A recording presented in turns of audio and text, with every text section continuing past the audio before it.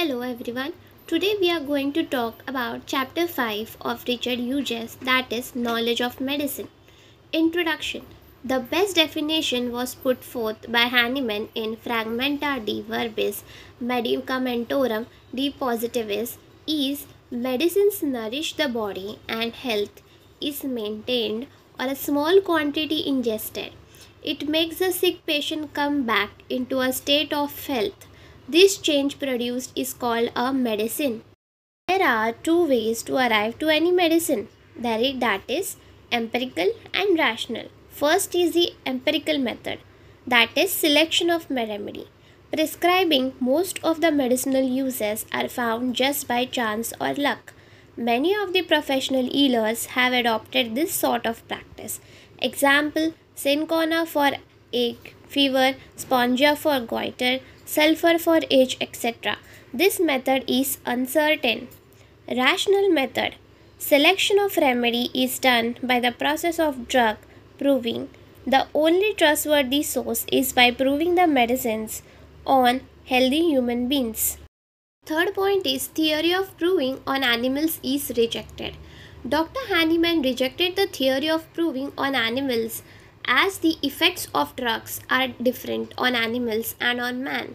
Therefore, example given is pig which can ingest large quantities of nux vomica without injury, and yet men have been killed with 15 grains. You cannot obtain subjective symptoms from animals. We cannot find the mental symptoms of a person in disease which should be correspond to drug symptoms which were obtained by drug proving. Fourth point, Dr. Richard Hughes says that observation in field of poisoning. Poisonings are limited to a small class of drugs which have the virulence to produce such effects. It induces more violent disturbances. The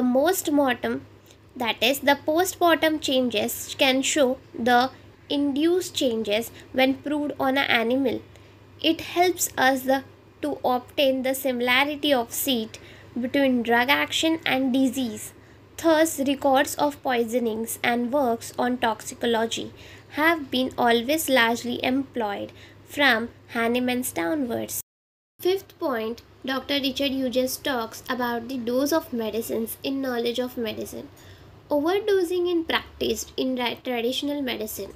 The object of antipathic and allopathic medicines are to produce large physiological actions of the drugs and development of collateral effects, whereas homeopathy deals with infinitesimal dose, law of similia, that is law of simple single minimum dose.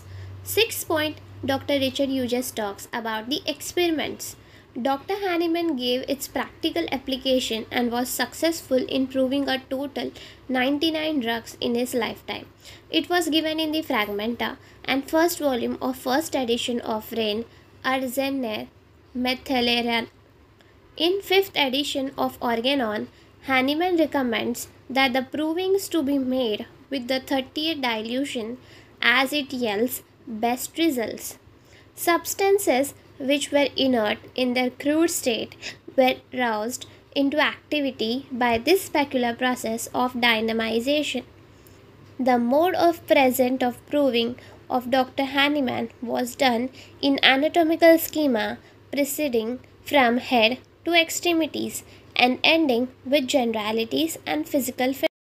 So, the summary of Dr. Hughes' knowledge of medicine is it talked about the experiments of Hahnemann, provings done by Hahnemann and not in animals, and the dosage we should give to the patient.